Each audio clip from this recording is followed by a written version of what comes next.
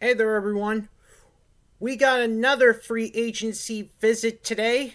This one is for the Buffalo Bills. Yeah, defensive back T.J. Carrie is visiting Buffalo Bills today after spending 1 year with Indianapolis Colts. Man. I mean, seriously, look at T.J. Carrie. He started his beginnings with the Raiders. He started his beginning with then he moved on to Cleveland Browns. Then he moved on to Indianapolis Colts.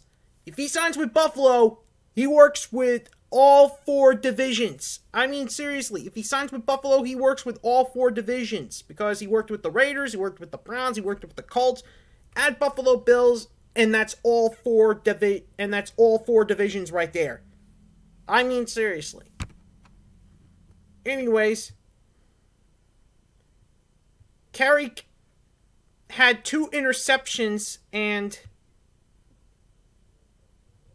8 passes defended while he was with Indianapolis last year. Yeah. I mean, seriously, talk about one heck of a defensive player, but still, you think he could have done better. But at least his deflections are good. His deflections are good. And that's what Buffalo Bills could be looking at as a potential Josh Norman departure. I mean, seriously, if Josh Norman departs after the season, T.J. Carrie could be the guy Buffalo Bills should be looking at.